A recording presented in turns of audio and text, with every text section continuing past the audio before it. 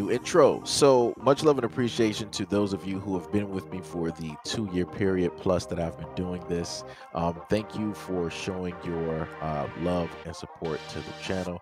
And to anybody else who is brand new to the platform and you would like to support the channel, also you can do it by way of Patreon, Anchor, the clothing store, and also the shoe shop that is listed in the comment description below. And again, thank you to any and all of you guys who have been here to support this channel during the 2+ year period. I wouldn't be able to do what I do every single day without you.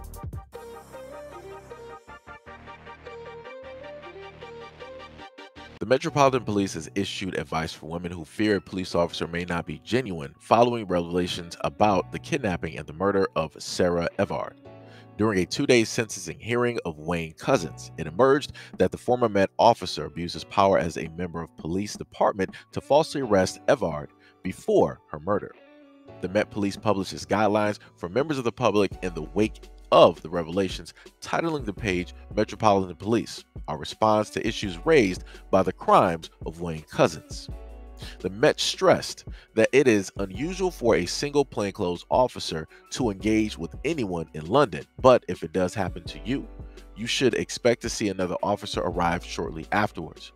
In the event you find yourself alone with an officer, it is entirely reasonable for you to seek further reassurance of that officer's identity and intentions by asking questions such as, where are your colleagues? Where have you come from? Why are you here? Exactly why are you stopping or talking to me?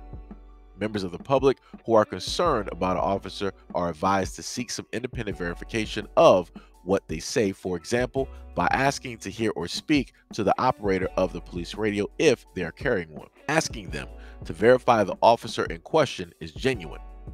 Officers are stated to expect to be asked more questions given the disturbing revelations made by Couzens' sentencing. But if you feel you are in a real and immediate danger, you do not believe that the officer is who they say that they are, members of the public are advised to seek assistance by shouting to a passerby, running into a house, knocking on a door, or waving down a bus, or calling 999. Now, I'm a little bit confused here. So the story basically has to do with a cop that ended up stopping a young woman, and she was more than likely accosted, and a variety of other things took place. And the end result was that her life was taken. And all she was doing was simply walking home. So you mean to tell me that the police cannot combat or do some type of searching within themselves to find a lot of these criminals and these deviants?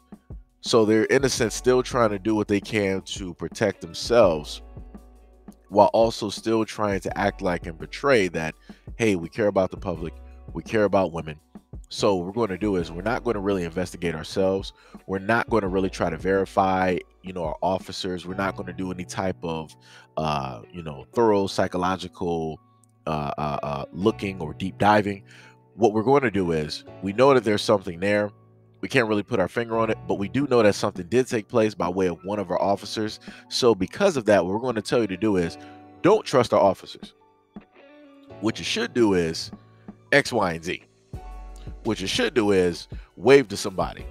Let somebody know that you don't feel safe. Like, is that what we're doing now? We have to, in a sense, as, grown adults, right? We have to basically wave down help. And it doesn't make any sense. Like, it's the most baffling thing. You literally have the police telling you to, in a sense, save yourself from the police. The police are the ones that's supposed to be there to protect, that's supposed to serve, the ones that, do the whole oath, and they're trying to, make sure that the community is good and fine.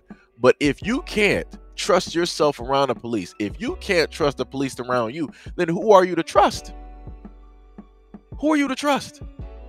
The police are supposed to be the ones that you identify as like, yo, this is trustworthy. This is the person I can go to if I need for help. This is the person that, they'll risk their life for me. This is the person that's going to save my life. This is the person that's going to do X, Y, and Z. But you can't even go to them for that because out of fear that that officer might have ulterior motives.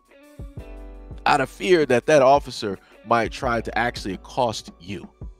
You might as well basically turn and ask for a criminal to help you. Because at the end of the day, it was not a criminal It wasn't somebody that was wielding a weapon. It wasn't somebody that was trying to knock over Granny for her bag of nickels. It wasn't somebody that's trying to, rob the local pub or a local convenience store or whatnot or whatever. It was a cop that did this. So I was like, is that in a sense where we're at this moment in time? That instead of asking the cops for help, you might as well ask the criminals out there, because more than likely they'll do it. Like, this is the most ridiculous thing that I've ever read in my life. I don't understand how a police union or how it works in the UK. I'm not exactly sure who that's a part of, like, the constables out there. I'm not sure who amongst them thought that this would be a good idea to write and to put out to the public as if to fix a situation which the public should not have to fix and worry about. It is not the public's job to have to wave down somebody because they feel unsafe about a cop. That's something that happens over here in the United States, where black people feel unsafe around cops because we realistically don't know what they're going to do. We realistically don't know if it's a good day, a bad day, an iffy day, good cop, bad cop. We don't know exactly what type of cop that we're going to specifically deal with. But to know the fact that this is what is happening abroad, but yet it's just not really talked about.